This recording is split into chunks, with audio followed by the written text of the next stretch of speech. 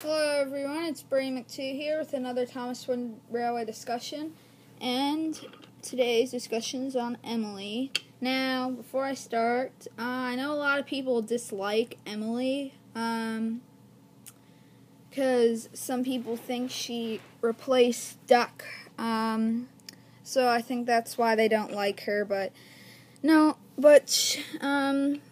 anyways, I'm just gonna do Emily.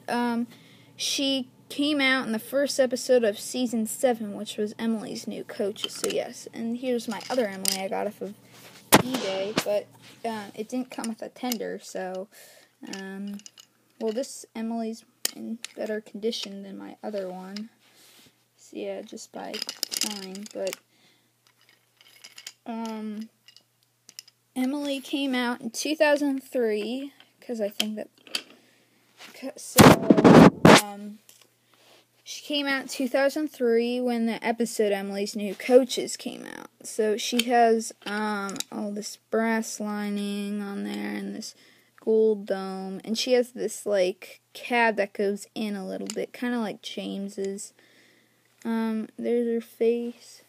And then there's her funnel, and then the little thing on there, this black thing, smoke box, whatever.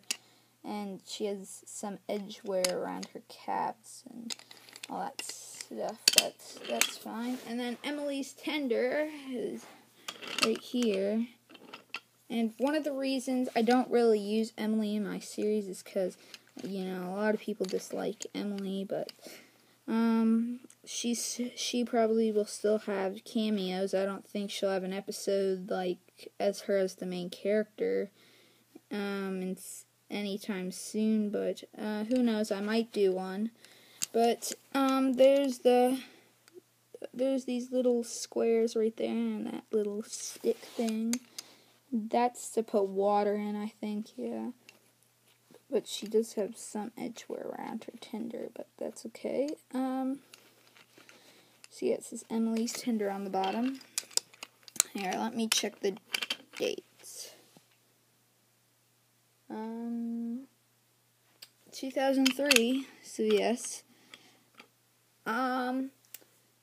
This is 2003 Emily, and here, I'll check the dates on the other one. Well, actually, it's gonna be 2003, because they didn't change the dates after 2003, so pretty much most of the Emilys are 2003 Emilys, unless you would buy one today that says 2012.